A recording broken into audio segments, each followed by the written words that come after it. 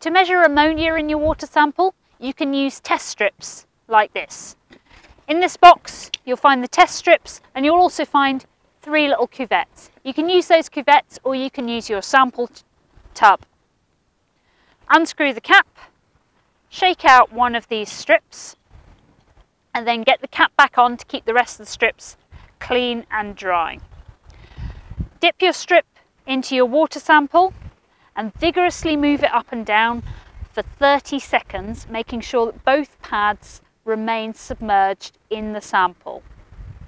You might want to use a watch or a timer to make sure you get the full 30 seconds to allow the colour to develop.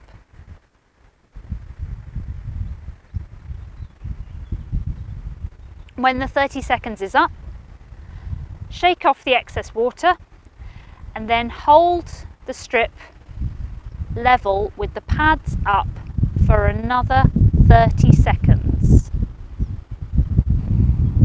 When your 30 seconds is up, compare the colour on the small pad with the colour on your strip bottle.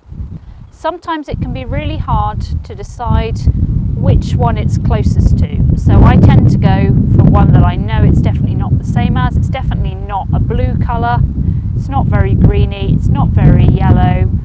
I think in this case the closest reading is 0 ppm.